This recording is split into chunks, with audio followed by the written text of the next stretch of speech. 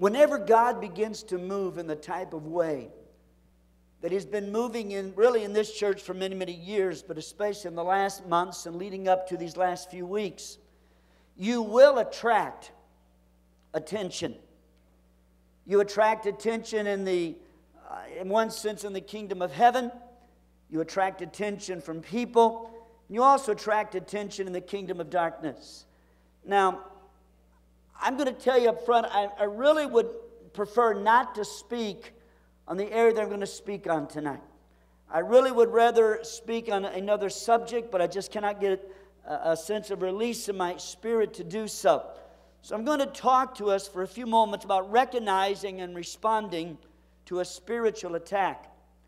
One author puts it this way: during revival activity or seasons of outpouring of the Spirit of God, that during those times activity increases on both sides of the divide.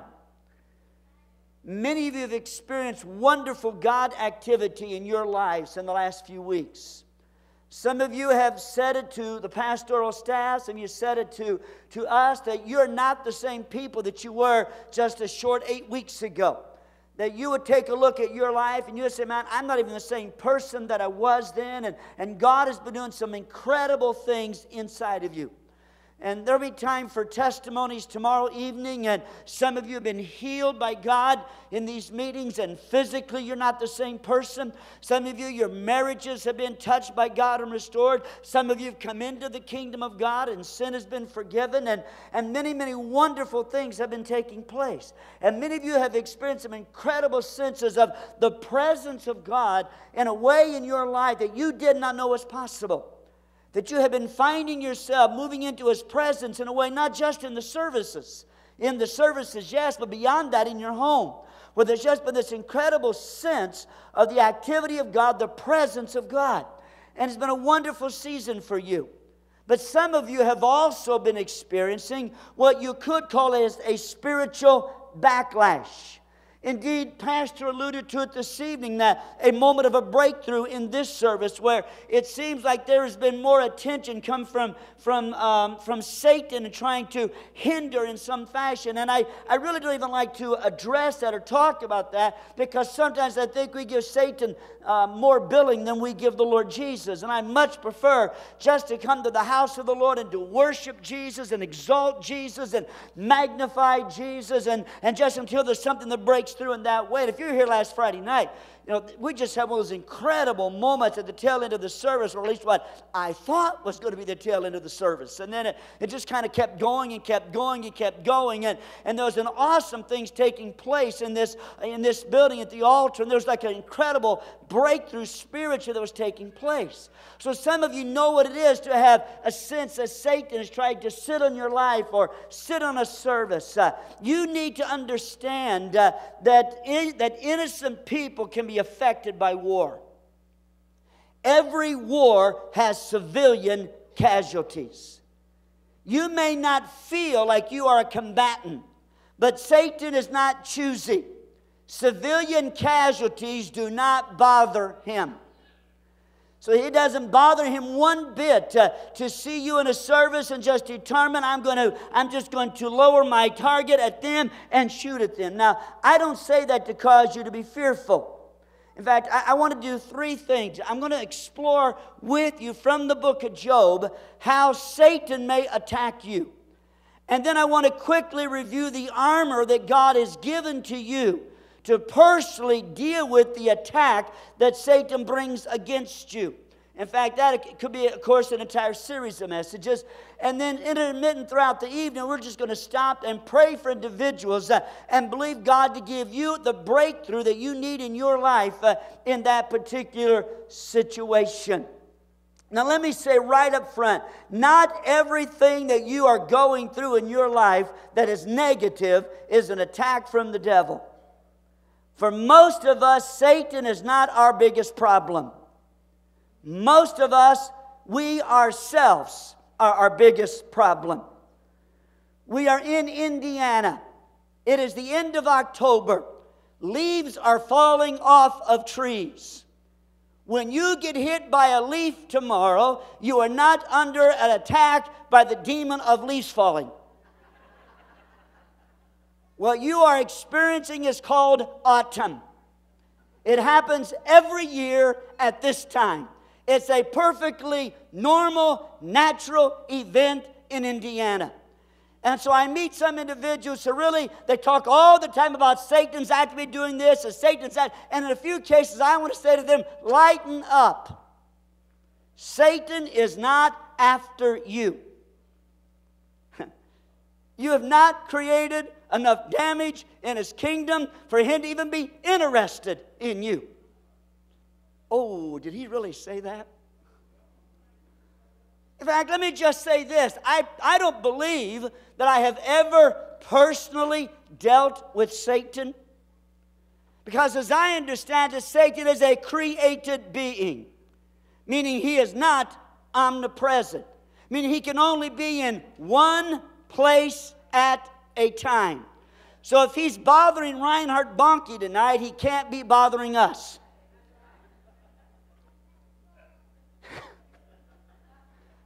You know, if he's bothering Pastor Taylor, then he is not after you at that moment. If he's after Fred Aguilar and harassing him at the moment, then he is not harassing you. Do you understand what I'm trying to say?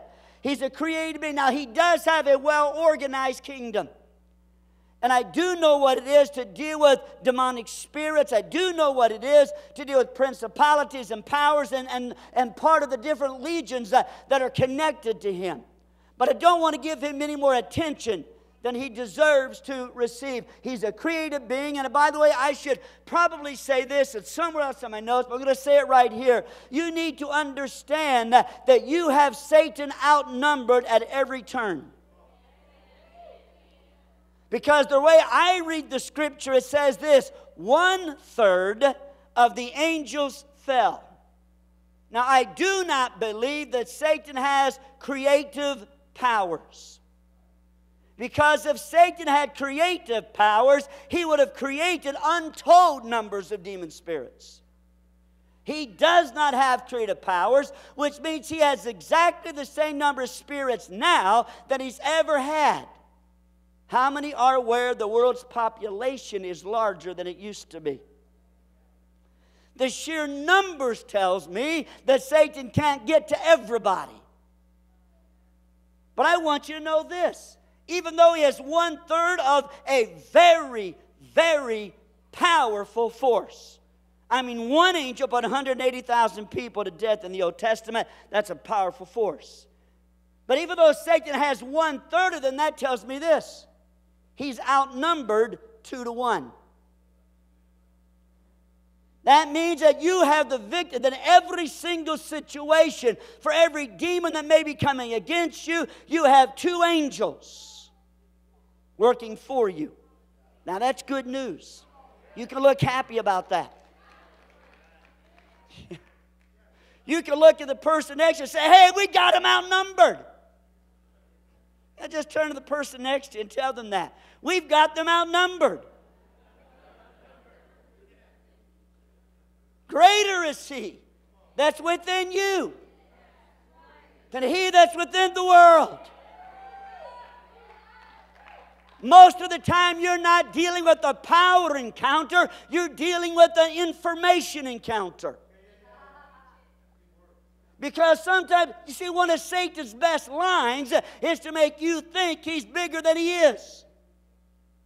In fact, as I read the book of Ezekiel, what's going to happen when we actually see Satan, we're going to say this: that's what was creating all the problems. So you need to understand that. You've got him outnumbered 2-1. So I'm going to talk about some of the things he does, but I want to talk about it from the perspective that God's already given you the victory. I want to talk about it from the perspective that we have more than conquerors to him that loved us. But I do want you to be aware of some of the ways Satan will attack you. Because if you're not prepared, if you're not aware, and he begins to launch an attack against you, then he can take you out just because you are not expecting the types of things he would do. Okay? So, number one, the anatomy of the spiritual attack in Job. Number one, Satan can and will attack us and those around us. Both our persons, and our properties. Job chapter 1, verse 10, NIV. Have you not put a hedge? Now, this is a conversation, by the way, between God and Satan, okay? And this is what Satan said to the Lord. Have you not put a hedge around him and his household and everything he has? You have blessed the work of his hands, so that his flocks and herds are spread throughout the land. But stretch out your hand and strike everything he has, and he will surely curse you to your face. The Lord said to Satan, very well then, everything he has is in your hands, but on the man himself do not lay a finger. Then Satan went out from the presence of the Lord. Now I want you to notice the following. Everything that happened was Father-filtered. Satan launches the attack. Let us make it clear we understand the attack came from Satan, but limits were placed by the Father. Satan, you may do certain things, but there are certain things you may not do. Now, I understand that in some way, Job's case was a special test between God and Satan. This is not a conversation that takes place every day with every believer. I understand that there was a certain case where God was saying, have you considered my servant Job? And Satan said, well, no wonder. I mean, your hands on him, and you bless him, and you put a hedge around him. But if you just take away his property. So God said, okay, here's the deal. You can touch his property. But that's all you can do. And so there were limits on what Satan could do in his attack on Job. It also serves, though, as an example of the way that God operates and the way Satan operates. Now notice the attack, first of all, involved Job's finances and possessions.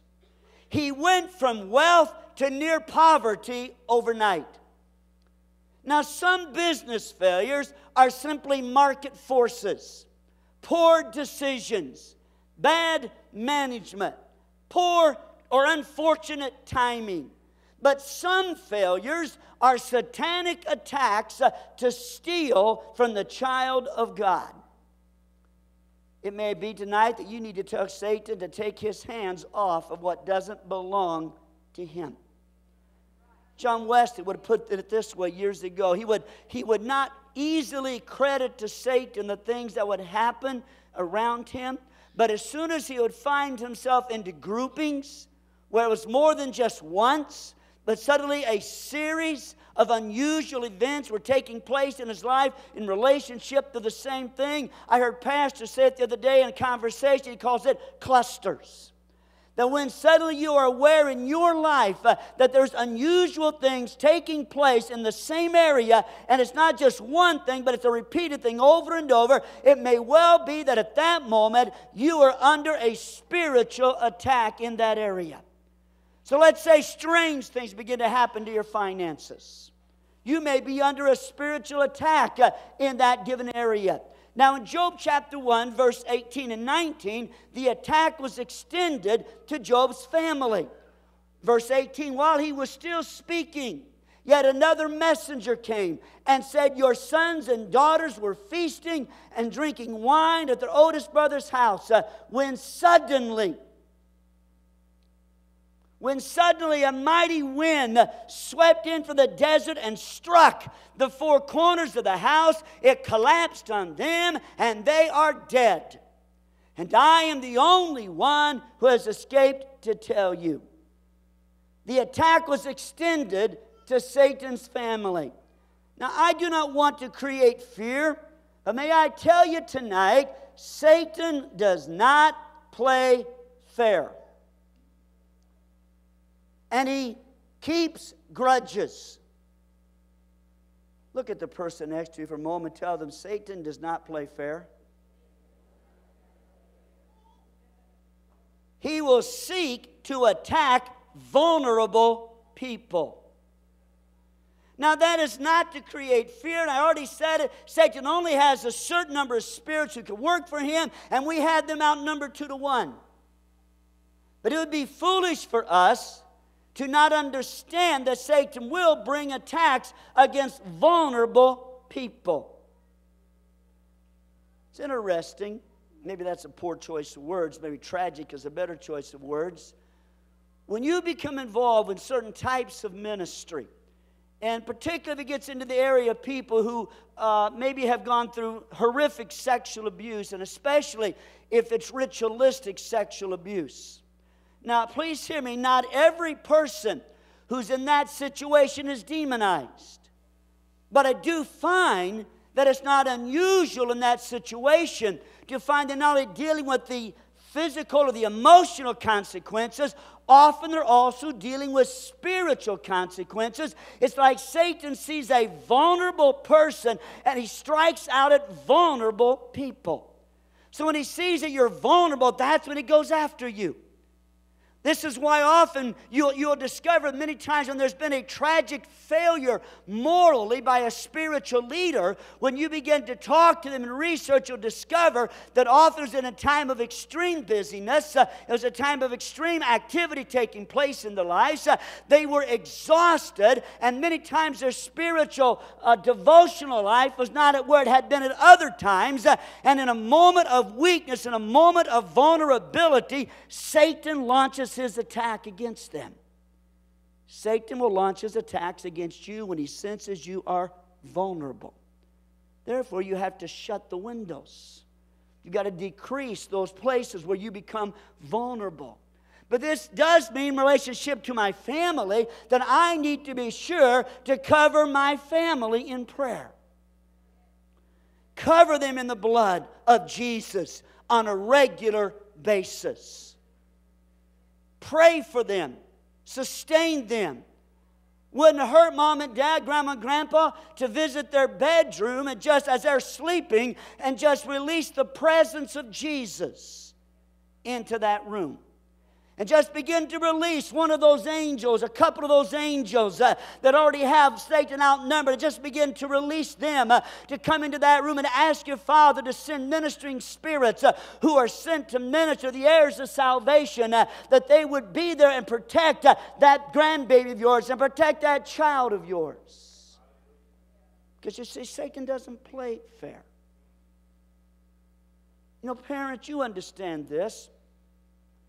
Your neighbor can say something about you and it won't bother you a whole lot. Let him say something about your child. Hello? You know? You could walk up and slap Pastor Keith. I don't recommend this. You could walk up and slap Pastor Keith. He'd probably turn the other cheek. Maybe. But I'll promise you this, if Nathan was here and you slapped Nathan, he's not turning anything except turning you over his knee or somewhere. Because that would get closer to him than anything you could do to him. Satan cannot touch your Father. Because your Father's King of Kings, Lord of Lords, omnipotent, ever reigning. Satan already tried to overthrow that throne. The history of it's already been recorded. There was war in heaven and Satan lost. So we're not talking, friend, about fighting to get a victory. This is a mop-up operation. The victory has already been won. We're simply dealing with the last pockets of resistance. But sometimes those last pockets of resistance can be stubborn. And so you're not fighting to get the victory. You already have the victory. But Satan knows he can't touch your Father. So he goes after you. Because he knows it hurts your Father a whole lot more when he hurts you. He can't touch Jesus anymore. So he goes after you. And he goes after your children. Because, you see, he just wants to inflict pain on somebody. And since he can't touch your Heavenly Father, he looks around for somebody that's vulnerable. But you've been given a spiritual weapon. The weapons of our warfare are not carnal, but they're mighty through God. And they pull down strongholds. And you can begin to take those weapons, the Word of God and the blood of the Lord Jesus. And you can take your testimony. You can take a Revelation talks about they love not their lives unto death. That's a radical commitment. And you can begin to use that against the adversary. And you can conquer him. Now in verse 21 and 22 of Job chapter 1, Job begins to show us how to respond when you come under a personal spiritual attack. And when your family comes under spiritual attack. And when your finance comes under spiritual attack. And Job says this. He says, verse 20, Job got up, tore his robe, shaved his head, that he fell to the ground in worship. Not in despair. He goes to worship. And he says, naked I came from my mother's womb, naked I shall depart. The Lord gave, the Lord take away. Now listen, I know people get all bent out of shape about Job's misunderstanding the theology. I know people get all bent out of shape that I know it was Satan, it wasn't the Lord that took it away. Don't get so hung up on that you miss what I'm trying to say. Job didn't understand what was going on in heaven. You do understand Job is the oldest book in the Bible. Genesis tells us about the beginnings, but Job was written before Genesis. This describes an event before, and so Job has no scripture to go on. The prophets have not begun to declare the word of God yet. So all Job knows is that God did this. He didn't know who did it. He's thinking that God did it, but his response is this: I will worship. And he says in that, he said, the Lord gave, the Lord takes away. May the name of the Lord be praised. Now, I'm not going to accuse my Heavenly Father of stealing stuff. He doesn't need your $1.98 that's in your checkbook. Honest, heaven is not that close to bankruptcy. So, listen, when you have opportunity, when I have opportunity to give, it's to bless us, not to, heaven's not bankrupt. It's good for us to understand that. So God's not taking, but when Satan comes to take away, Job says, I'm going to worship. You want to drive the devil nuts? He throws everything he can throw at you, and you say, blessed be the name of the Lord. He's thinking, man, I got to get him down in the dumps, and you're going, oh, isn't he wonderful? You're worshiping, you're loving on Jesus, you're praising the Lord, and Satan's pulling out his hair. Or whatever demon's assigned to you. They're going, what's wrong with these people? Because he learned, I overcome in worship. Job does not charge God with doing wrong. He worships. He doesn't understand. He says, if the Lord gave it to me and the Lord wants to take it away, he said, that's all right by me. He said, I'm going to worship. Whew. Some of you, your family's been under a spiritual attack. And it's time for you to just say, that's far enough, Satan. You're not coming any further against my family. They don't belong to you. Take your hands off of them. Amen? In fact, why don't you just stand up with me? We're just going to stop here a moment. We're going to pray for people individually later, but some of you have a family member that's under an attack. Some of you have got situations. I will pray for that one individually. I want to start.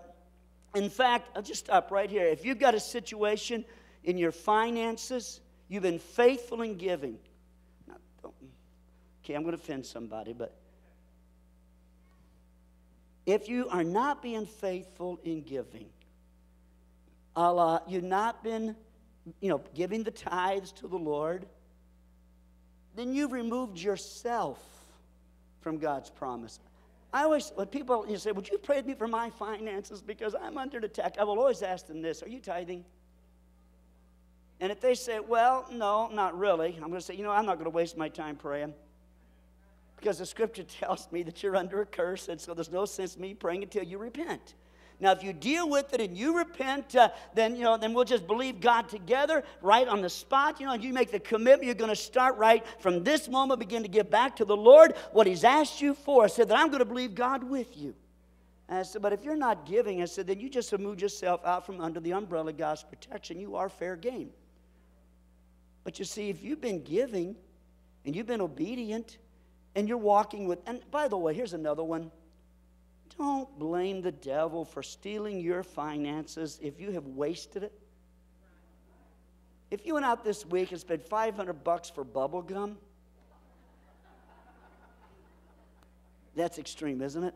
That's that way it's safe if I use that one. If you did that, don't blame Satan. It was you. I mean, Eve tried that. She said to the Lord, and God, Eve, who bit the stupid fruit? Satan didn't. Who picked it up? Who held it? Who looked at it? Who analyzed it? And who bit it? You see, Satan can make suggestions, but at some point you have to agree with him. If you quit agreeing with him, then he can't make you do it. He could just suggest it to you that you should do it. Okay, but if you've been faithful in your tithing, then you can say, and you've been walking, trying to live with wisdom and, living in a budget, doing all the right things, and you're under an attack, then we're just going to take authority over that right now, okay?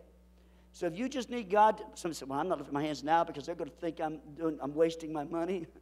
I don't think that, okay? Because I know there are people who go under financial attacks. Satan seeks to rob and to steal. He did it to Job. He'll try to do it to you. And if you're in a situation where you sense you've been under a financial attack, I want you just to lift your hand. In fact, once you get out of your seat, just come and stand at the front real quick. If you've been under a financial attack or you have a family member, you've got a family member, just like Job, your family's come under an attack, and you're sensing whether it's your children, whether it's another member of the family that's come under attack, and it is affecting you. What's happening in their life is putting an effect upon you. I want you to come and just stand at the altar. And pastoral team, I want you guys to come and just begin to pray. And in the auditorium, I want you just to stretch your hands this way. This could be like totally different, friends, because I'm not trying to press you with the message. We want some people, moment by moment, just set free tonight, okay? To walk out of this building set free. Just stretch your hands this way. Father, Linda, why don't you come? Sister Karen, why don't you come? Begin to lay hands on some of these friends. Father, in the name of Jesus Christ, Lord, we're going to take authority over Satan. Now, Father, we're not going to give him credit. Lord, we're going to worship you. We're going to take the same mindset that Job took. We're going to worship you. We're going to say, blessed be the name of the Lord. But in the name of Jesus Christ, Father, I speak to every demonic force that's come to rob my brothers and my sisters. I speak to those greedy spirits that have put their hands on something that doesn't belong to them. I address demon spirits tonight that have tried to rob, tried to steal, tried to take jobs away from God's people, have tried to destroy reputations of God's people so that they will lose their employment. In the name of Jesus Christ, I speak to those spirits and I tell you that the Lord is against you, and in the name of Jesus, you'll take your hands off of what does not belong to you. You do it now in Jesus' name. Now, in the name of Jesus, we take authority over every effort of the adversary to destroy family. In the name of Jesus, I cover every son and every daughter. In the name of Jesus, I cover every granddaughter and every grandson with the blood of Jesus Christ. I cover them now. I cover them now. I cover them now. In the name of Jesus, I cover them now. All the way down here at the end. I cover them now in the name of Jesus. In the name of Jesus, I cover that vulnerable grandchild, that vulnerable grandchild granddaughter. In the name of Jesus, Satan, you would try to get your hooks into them through the internet. You would try to get your hooks into them through many different ways in media. But Satan, in the name of Jesus, I take authority against that. And I bind that attack that you would put against that child, against that son or that daughter, to begin to cause them to be exposed to things that will destroy their lives. And in Jesus' name, take your hands off of my child. Take your hands off of my grandchild. The Lord rebukes you. The Lord rebukes you. We declare His word against you. We worship our Heavenly Father. We worship our Lord. And Satan, we say to you, you will not touch our children or our property. They do not belong to you. They belong to the Lord. We've dedicated them to Him. We've committed them to Him. And they belong to Him. In the name of Jesus. Shandalalabaseke. Shandalalabaseke.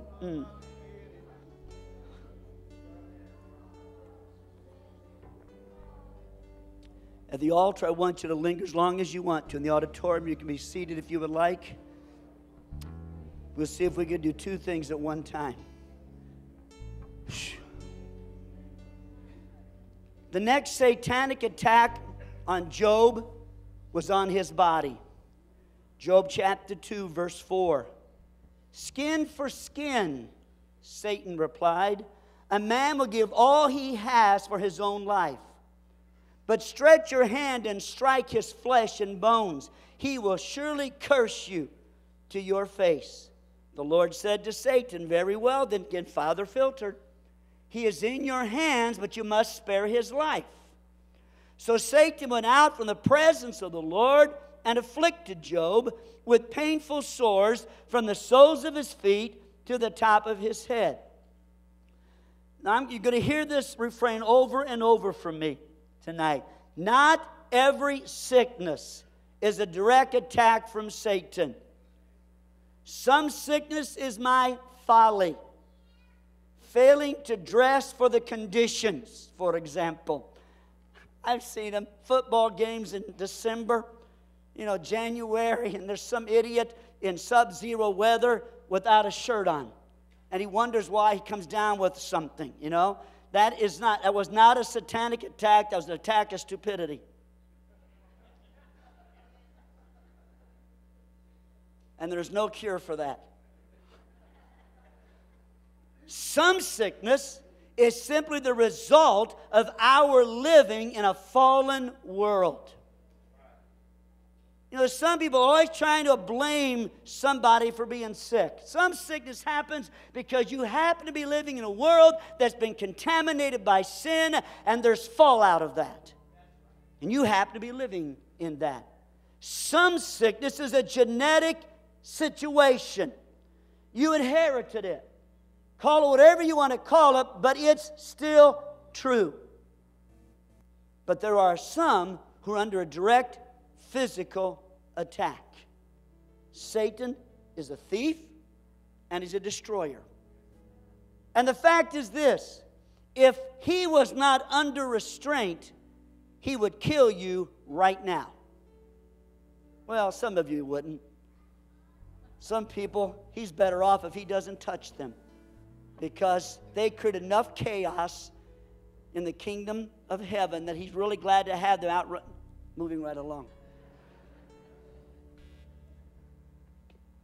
I had a guy tell me, he said, I never had so many problems till I got saved.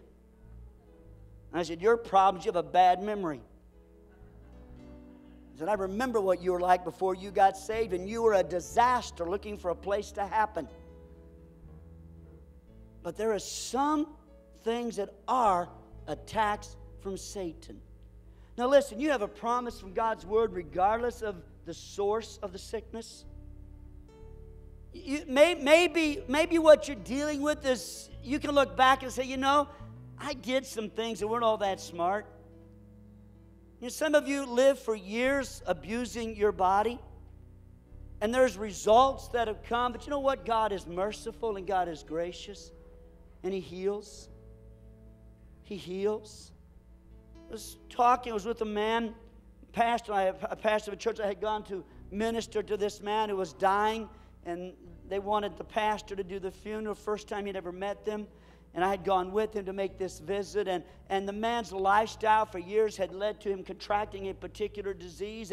He was dying from the disease. And we led the man to Jesus. And then the pastor and his wife went off in the other room to make arrangements for the funeral. And I said to this man, you know, this same Jesus that just came into your life has been known to heal people. Would you like me to pray for you and ask Him to heal you? Like, what's he got to lose, right? You know. So he says, well, sure. And so I prayed for him, and they did have a funeral 10 years later. Total different situation. He lived to an old age and went to be with Jesus. So he had a lifestyle, but Jesus stepped in and redeemed it. That's what He does. I've seen Him heal AIDS victims who their AIDS came as a direct result of activity that they knew was disobedient to God's Word. He heals. And He heals situations that are genetic. It may have been in your family line, but He heals. And He heals conditions that just happen because you got in the wrong line at the supermarket and there was somebody next to you and you didn't realize, and you took home with you something you did not intend to take home with you. My wife and I fly a lot. And you know, there's stuff that goes around on airplanes. And so sometimes you just are exposed to stuff. You can ask God to heal you. You can ask God to protect you. You know, we just do that on a regular basis. You can ask God to do that. But some of you also are under a direct attack from Satan physically. Now, whether you're under attack from Satan or something else, but you just need the Lord to heal you. Would it be okay if we just ask Him to do that? How many think it would be okay with you if we just ask Jesus to heal some people tonight? If you need healing, why don't you get up out of your seat and just come and stand at the front? You need the Lord to heal you. Why don't you just come and stand at the front? And I don't care whether it's a temporary situation or whether you're dealing with something that you have fought for a long time. You just need healing. And you don't have to be under a physical attack from Satan. You just maybe need healing, but you may be under direct physical attack. So we're just going to ask the Lord to heal you tonight. We're just going to ask Him to do it. He says, I am the Lord that healeth thee. That's how He describes Himself. You see, healing is just a part of His nature. It's almost like He can't help Himself. That's been so much of what's happened in these last few weeks as we've just been worshiping Him. It's like He comes, and when He comes, He forgets, and just starts healing people because that's who He is. There have been nights when the anointing has just been really strong and pastors trying not to be totally lost. And He'd say to me, don't get too close. Because there's just something that, that's taking place in the presence of the Lord. But tonight, friends, I want you to let Jesus get really close to you. And you get really close to Him. And let His presence begin to minister to you.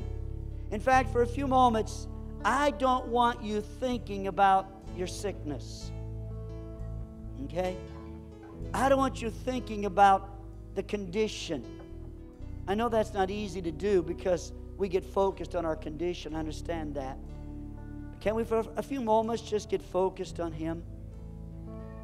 Because you see, Job responds the same way here when he's under this attack. He begins to worship the Lord.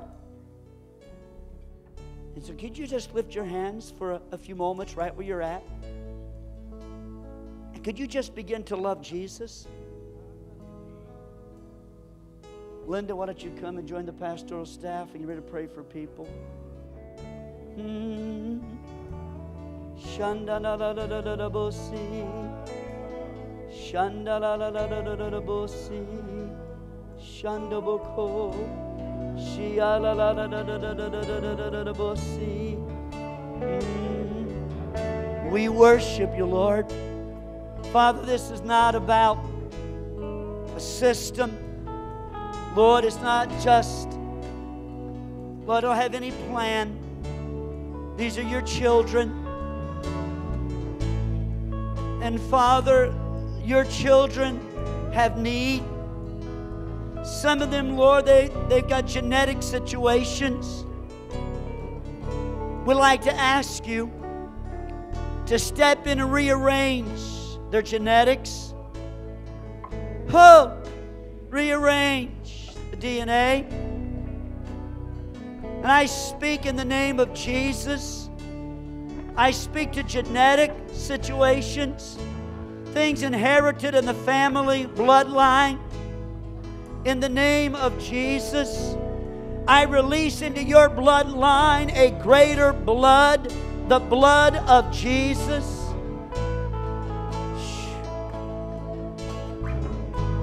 But Lord, I specifically am going to ask, Lord, that You would touch every person who's come under a physical attack from the enemy of their soul.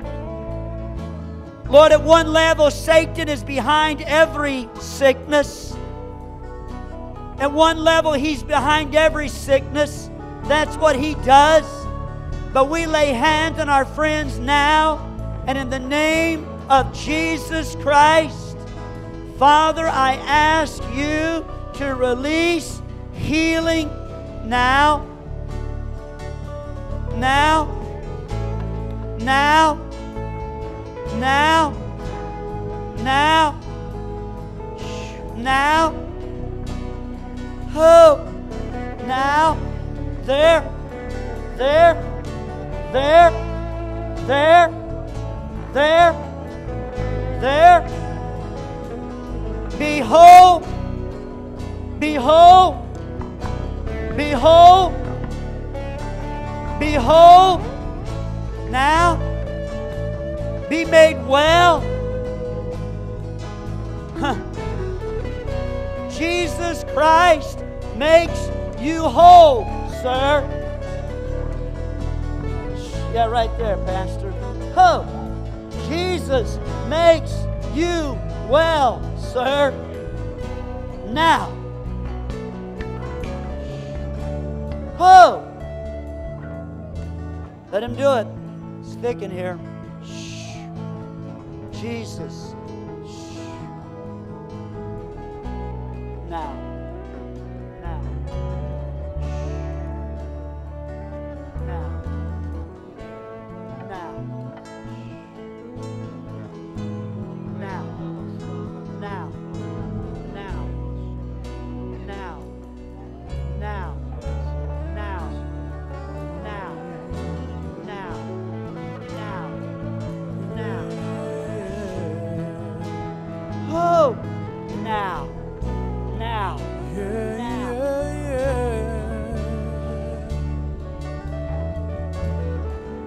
Jesus.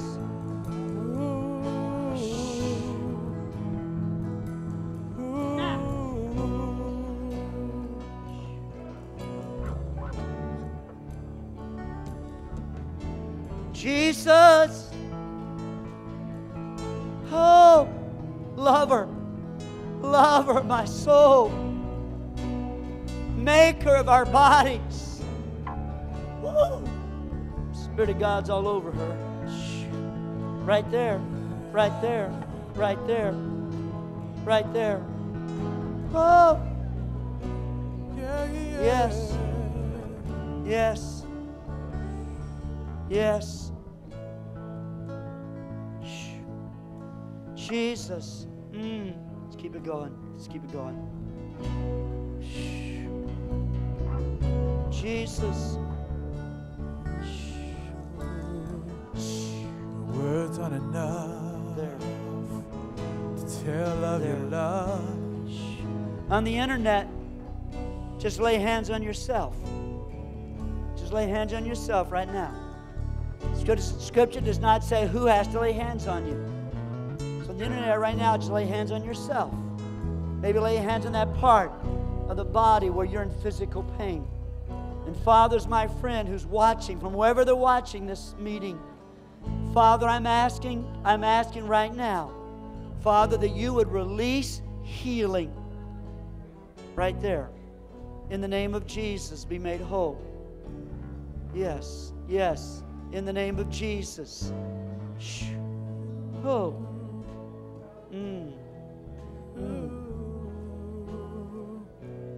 Jesus. Not afraid. Jesus. Not afraid.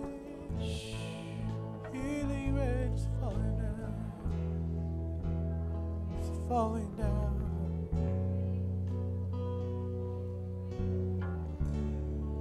Oh. Healing rain falling down. Healing rain is falling down. Not afraid. Shh. So Satan will attack your family. He will attack your property. He will attack your physical body. But here's another way that he attacked Job. If you're at the altar, you can just stay here if you want to. You can go to your seat. You can stay up at the altar. You can sit on the altar bench. I really don't care. But here's what Job said in Job chapter 6, verses 8 through 10, New Living Translation. Listen, if they're out in the spirit, leave them there. If you're on the floor, stay there. If you're on the floor, stay there. Shh.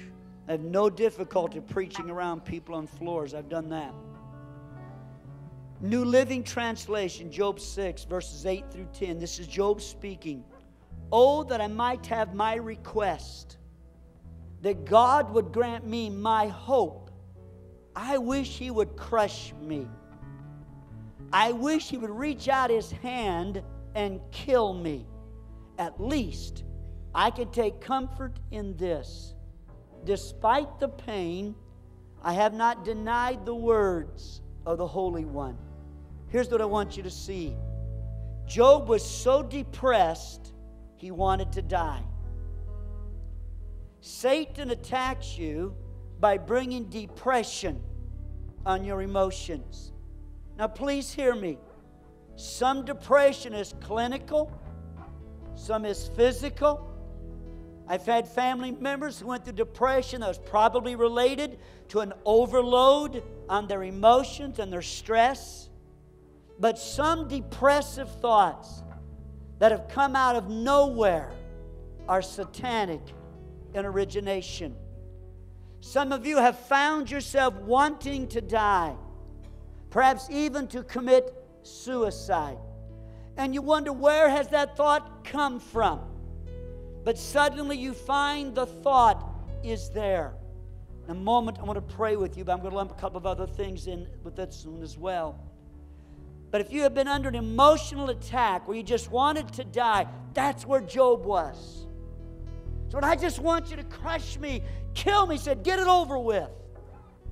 It's an attack.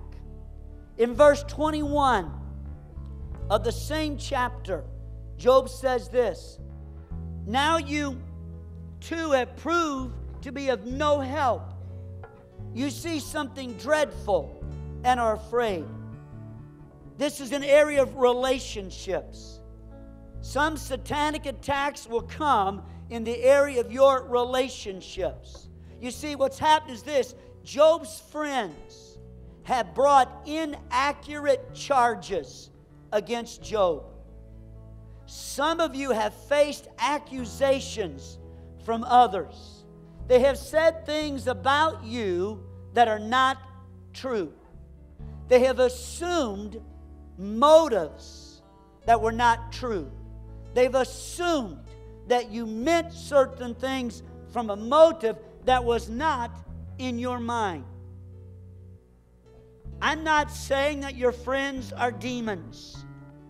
Do not misunderstand me. I am saying that sometimes Satan will use words from your friends to try to destroy you. They become unwittingly his verbal mouthpiece. Now, the solution is not to attack your friends, but the attack left Job feeling isolated. and alone. His friends have come to help him, but now they are leveling charges against him, and he's felt let down by them. Some of you are dealing with feelings of extreme isolation and extreme loneliness. The people you have counted on have failed you. The people that you thought you could trust have let you down. Someone wrote the other day, he said, I thought those who knew me would know better than to think that I would think that.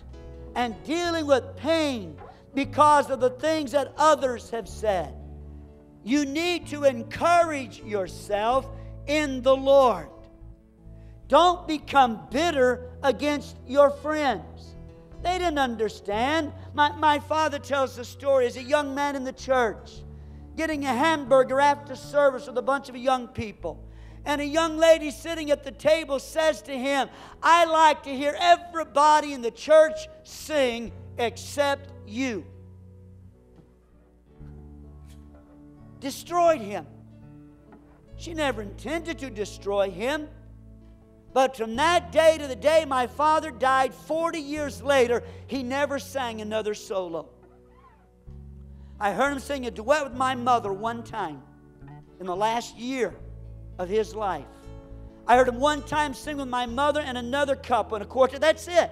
My dad did not have a bad voice, but he was crushed by something somebody said. Some of you have been crushed. Now, some of you people have tried to crush you with the things they've said. But most of the time, if you know they're trying to destroy you, it doesn't bother you. What really tears you apart is those things that somebody said and they didn't even realize the devastation they were bringing into your life. They thought they were your friend and you thought they were your friend, but something was said. You need to learn how to allow the Lord to become your strength. Learn how to allow others to pick you up. Now, some of you may need to be more careful as to who your friends are, and especially what types of things you say to them. I better not go down that track. Maybe a fifth type of attack because it's in the same emotional area. It's found in Job chapter 7, verses 3 and 4. Job chapter 7, verse 3. So I have been allotted months of futility, and nights of misery have been assigned to me. When I lie down, I think, how long before I get up? The night drags on, and I toss till dawn. Verse 7. Remember, O Lord, that my life is but a breath. My eyes will never see happiness again. Job is experiencing feelings of hopelessness. He feels like it's futile. Life is full of misery with no evidence that it's ever going to get better. When you are feeling like it's totally hopeless, you are probably under a satanic attack. You see, God has programmed us to be people of faith and hope and love. That's how God made you. He made you to have hope. Now abideth faith, hope, and love. That's how you were structured by God. You are not structured to be a morose individual. You are structured by God to be a person of hope. You are structured by God to be a person of faith. You are structured by God to be a person who loved and was capable of receiving love. The complete absence of hope may be a sign that you are under a satanic attack. So some of you, you're dealing with depression. Some of you are dealing with feelings of pain and misery because you've been hurt by the words of others. Friends have let you down. Some of you are at a point in your life that you're feeling totally hopeless. is the man that said to me one day, it's always been this way, and it will always be this way. Hopeless. That's a satanic attack, to cause you to feel hopeless in your life. Let me give you another one. All of these are related. The next level of attack is found in the 20th verse of this 7th chapter. If I have sinned, what have I done to you, O watcher of men? Why have you made me your target? Have I become a burden to you? Now here's what's happening. Satan is suggesting to Job that Job has become God's target. Go ahead, Job. Just blame God for what's happening in your life. That's what Satan is saying. He's saying, Job, God doesn't love you. Just God's the reason you're in this situation. Satan wants to remove you from the awareness of God's love for you. He wants you to think that God is against you. You're not sure why, but you know God loves somebody else more than He loves you. You just know it. You know, some of you grew up in a situation where you thought one of your parents loved your brother more than he loved you. Loved your sister more than she loved you. Some of you may have had a parent that told you that. And Satan has used that to suggest to you that God doesn't love you. And that thing that comes into your mind is a direct satanic attack. And so Job is saying, what have I done? Is that you watcher of men, that you made me your target. Now, Job knew he wasn't God's target, but he felt like it. You see, there are things that we know with our heads, but our heart is not in agreement. You know God loves you. If I were to walk around this room and to put the microphone in front of you and ask you if you believe that God loved you, 90% of us conservatively would say, oh, I know He loves me. But some of us tonight are struggling. And we secretly have this feeling that God just really doesn't like me. I don't know why God shows favors, but He likes them better than He likes me. That's a satanic attack. Because there's all sorts of things Satan's trying to do with that. He's trying to drive a wedge between you and your Heavenly Father. He's trying to drive a wedge between you and that brother or that sister. He's trying to create a jealous spirit inside of you that will destroy you.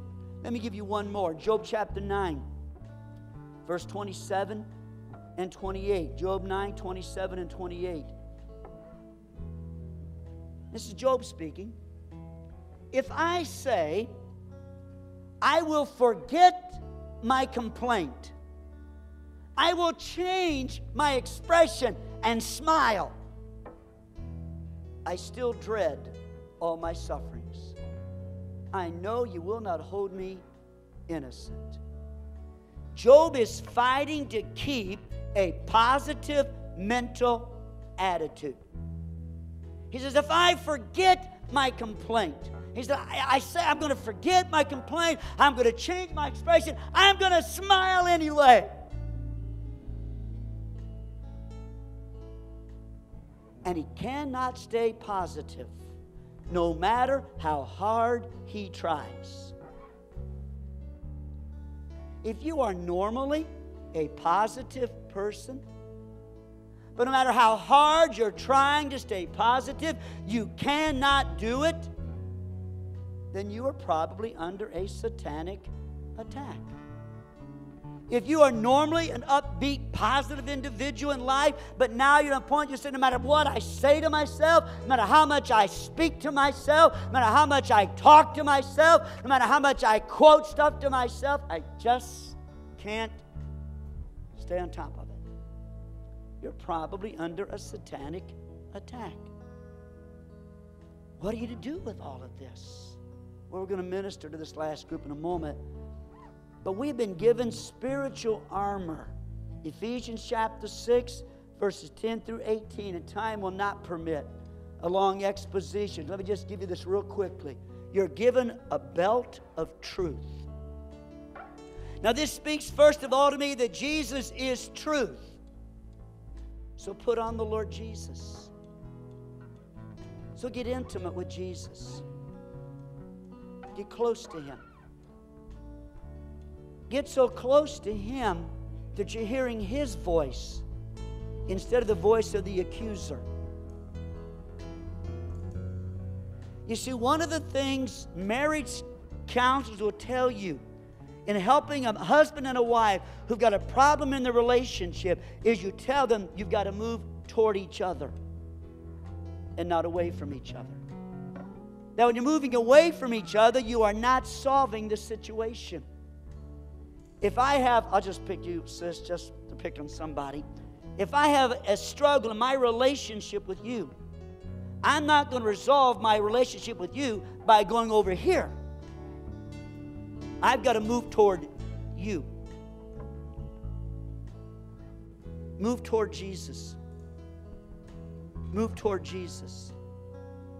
Move toward Jesus.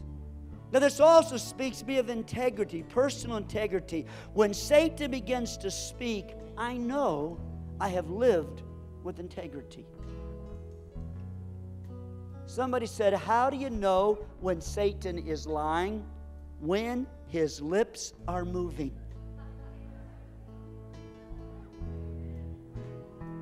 Okay? That's how you know.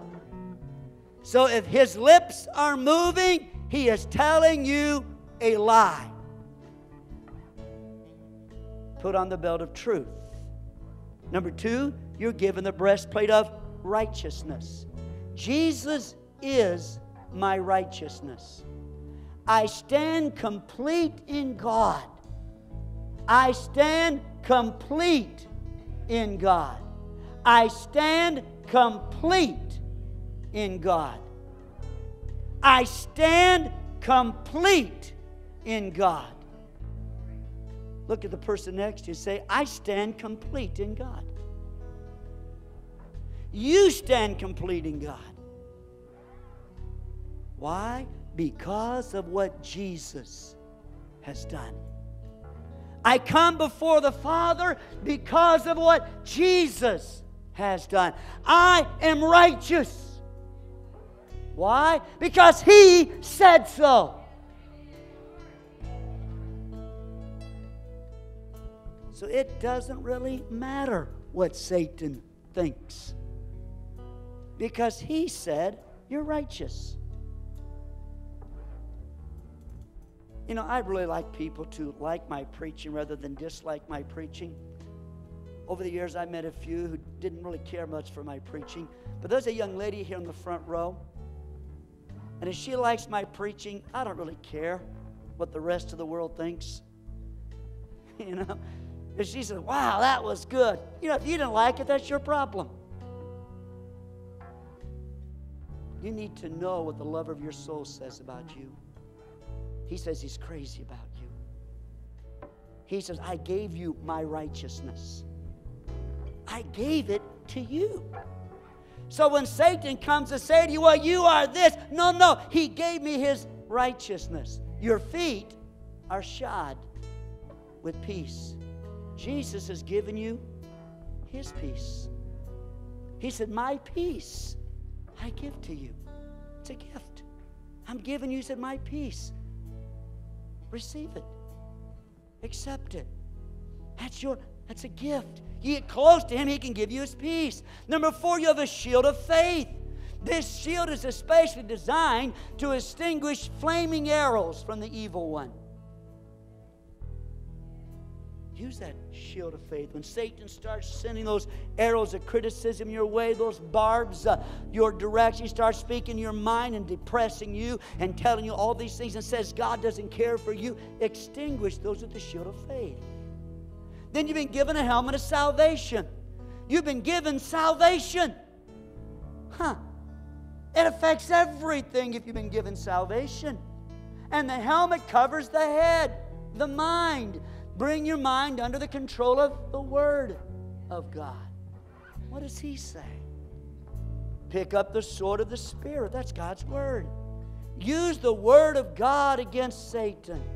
You know, the devil is not all that impressed with what I have to say, but he is scared to death of what Jesus had to say. I was in a cleansing stream retreat one time. I was on the line praying for people, and looking back, I know it was the Spirit of God, but at the moment, I didn't know what possessed me. But I'm dealing with this situation when there's this spirit of murder inside of this individual, on this, whatever you want to call it. This person was being spirit of murder attached to this person, and we're dealing with, and it was just, it was not going to come out. And I heard myself say this. I didn't plan this.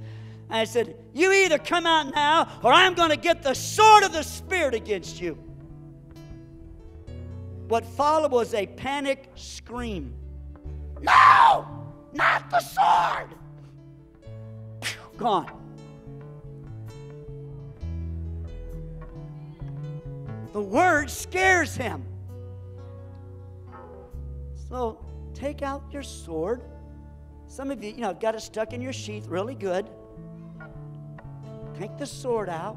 I know people that, they'll get the Bible out and they'll lay it on their chest before they go to bed at night. That's cute. That's cool. Better yet, put it in your head.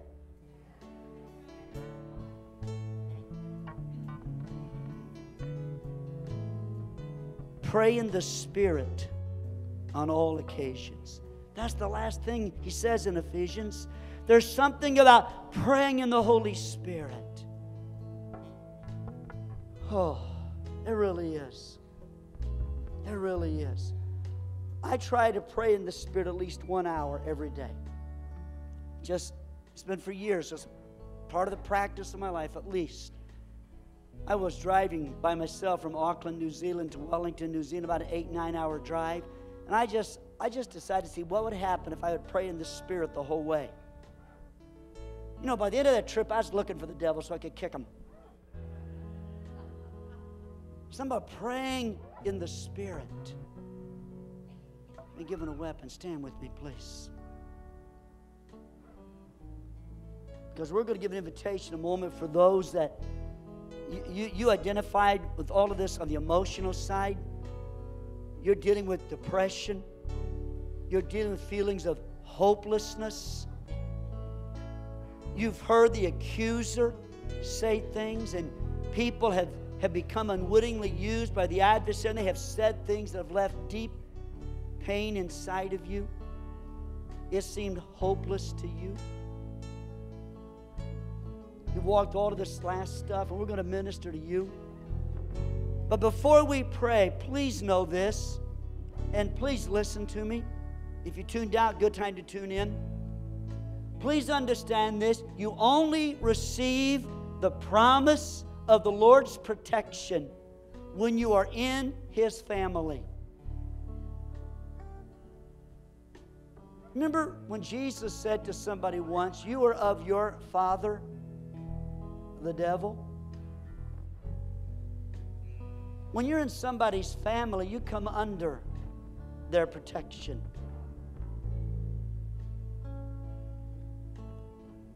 So if you're in the devil's family, you're under his jurisdiction. You're under his authority. And he can pretty well do to you whatever he wants to do because you're in his family.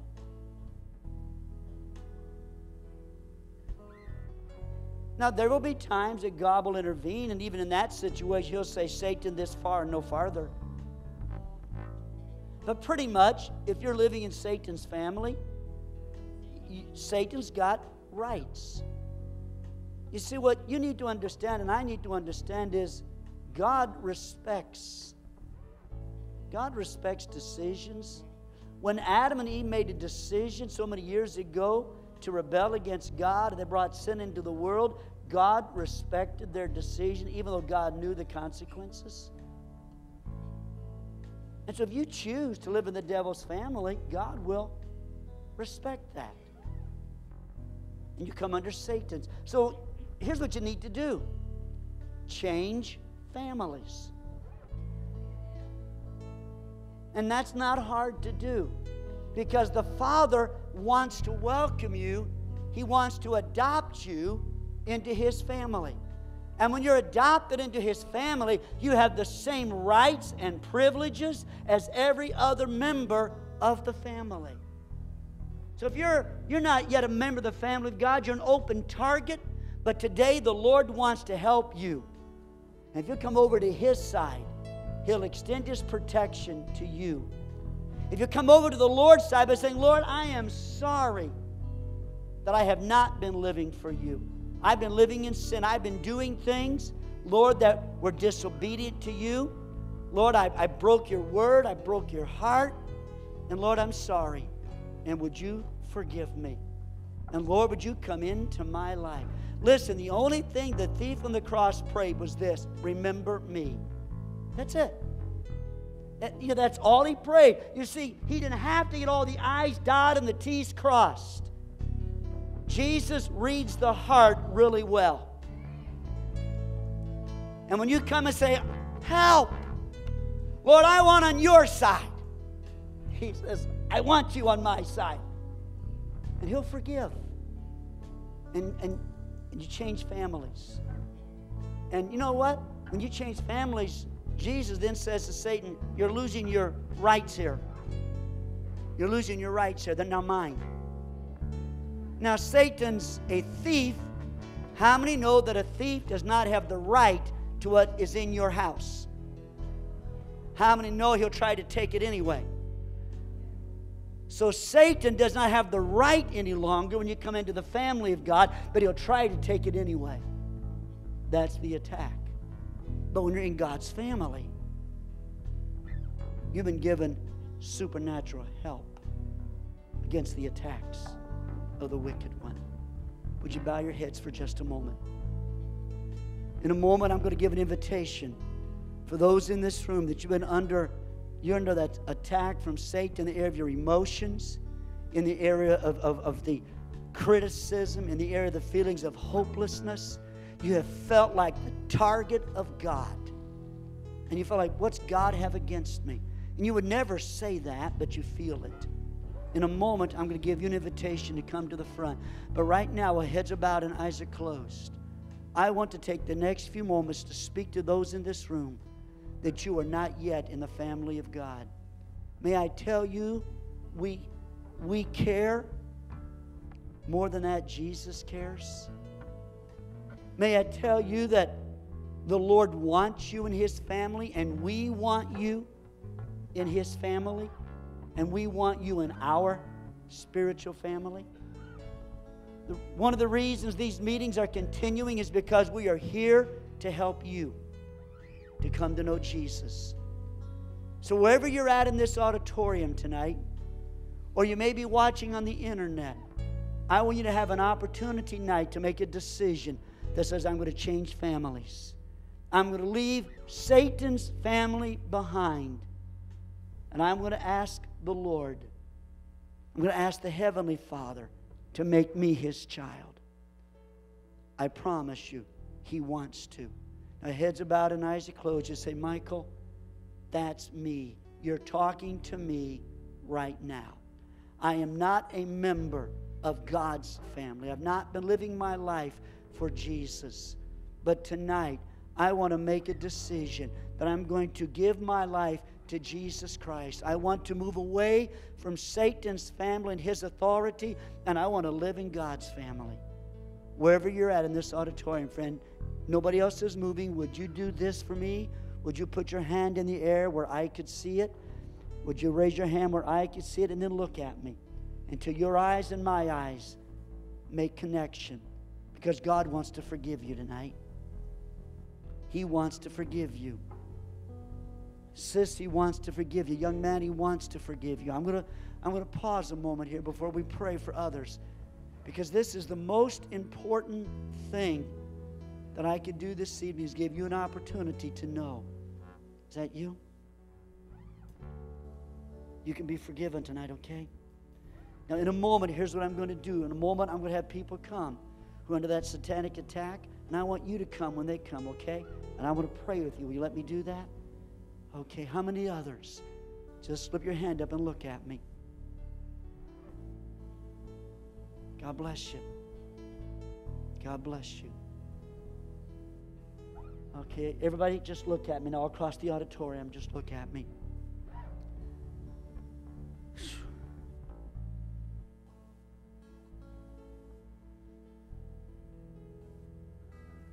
There is no way that we're going to pray the one prayer tonight that will keep you from ever coming under a spiritual attack.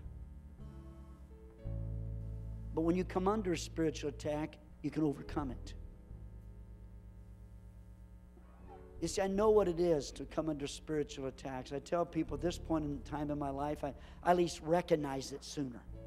Used to, I could go 3 or 4 days before I realized what was happening. Now, usually within the first few minutes, I say, I recognize that. I know what it is. It's a spiritual attack on my mind, on my emotions, whatever area it may be. And if these last 4 points that I mentioned, because they're all interconnected, they were related. But the deal where so much of us live our life at the deep roots, our emotions. And you have been under an attack in that area. You have been dealing with depression. And it's not because of stress. It's just you're dealing with depression. You're finding yourself thinking thoughts of ending life or just wishing life would be over. And God didn't make you to be that way. You're feeling feelings of futility, of hopelessness. And you're normally a pretty positive, upbeat person. You're just feeling so hopeless. It's never going to be any better. You're under a spiritual attack. You're in a situation where the words that others have said, you feel the pain. You've watched others, like Job's friends, you've been hurt by the things others have said, and you're carrying the pain of that. It's an attack on you. You feel, at the feeling level, you begin to feel like God has something against you. He doesn't care for you. You wouldn't verbalize that, but that's what you're dealing with. That's what Job was at. God, why are you attacking me for? And Satan has been saying to you, God doesn't love you. He's been saying to you, there's something wrong in your life. It's time to get that attack off of you. It's time to get those attacks off of you, amen? So if what I've just shared, if that's where you're at, would you get out of your seat and would you come and begin to stand at the front, and we're going to pray for you. We'll see you set free. You lifted your hand on the salvation. I want you to come at the same time. Come on. You've been under one of those attacks emotionally, mentally. Satan's been telling you that you're worthless. He's been telling you that you're worthless. Let me tell you, you're not worthless. The highest price that could be paid was paid for you. You see, the value of an object is determined by the price one is willing to pay for it. And Jesus paid the ultimate price for you. That's the value He places on you. That's the value He places on everyone standing at this altar tonight. That's the value He places on you. Now, I need members of the staff. If you're not standing at the altar to receive prayer, I need you to come again to minister to these. In fact, could you take a step forward? Everybody that's at the altar, could you take a step forward? Because I want there to be room for some people to get in behind you. And church, here's what I'm going to ask you to do tonight. Now, I know I preached like way too long tonight. But I'm going to ask you if you would do this. Would you come and just stand behind your brothers and sisters? Satan said to the Lord, you put a hedge around Job, and I can't get to him. I love that because the Lord never denies it. It was the truth. He had put a hedge around him. I love to pray hedges.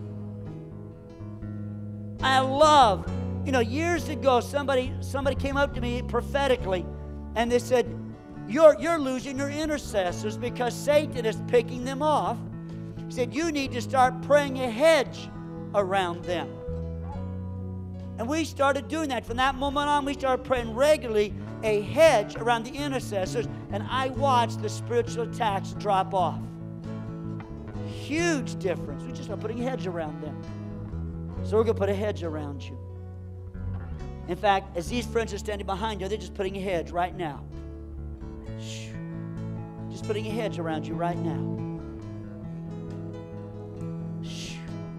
Father, in the name of Jesus, Lord, we're going to lay hands on these friends, and we're going to ask you to set them free, but I just put a hedge around them.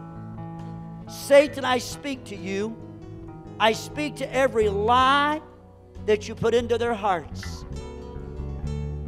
Satan, you lying spirit, you accusing spirit, how dare that you would make accusations about my Father to His children.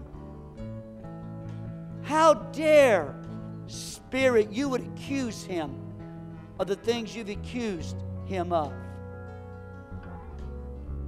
We call you out. We tell you that you are a liar, and we've caught you. And in the name of Jesus, stop it now. In the name of Jesus, I speak to the spirits of depression to be lifted. In the name of Jesus, we speak to every suicidal thought. Ho! In the name of Jesus, we speak to every death wish thought to begin to go. In the name of Jesus, we speak to every spirit of hopelessness. Go! In Jesus' name.